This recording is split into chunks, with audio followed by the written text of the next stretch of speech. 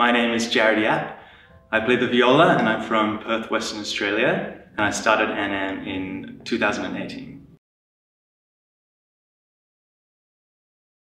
I was actually cast in the West End production of Miss Saigon as an infant, but my mum thought the experience would be too traumatic, so I ended up here.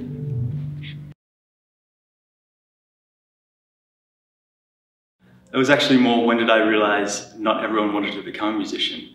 It was in year 12 when all my friends were applying for different university courses and they didn't all want to do music, and I thought that was really strange.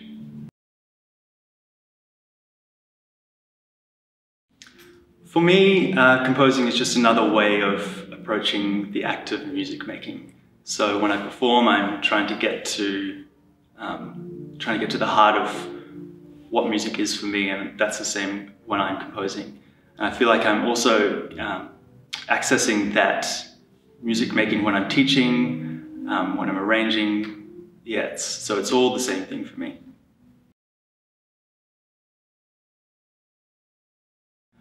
I do have a very strong pre-performance routine. A few years ago I got into doing the Feldenkrais technique, which is about learning how your body moves. And so before every performance I love to do some roll downs, I love to lie on the ground semi-supine, just feel how my body's going before a performance and just try and calm myself down.